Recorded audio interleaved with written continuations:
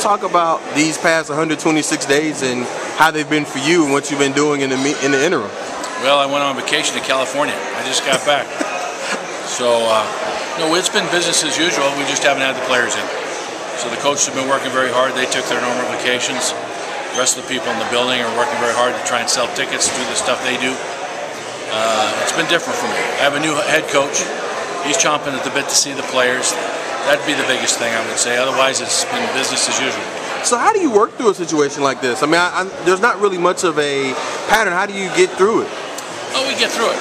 I'm doing something I love. I'm one of the lucky guys in the world. So, yeah, I kind of knew that a reasonableness would set in and we'd play football, and it appears we're getting close, so I'm happy.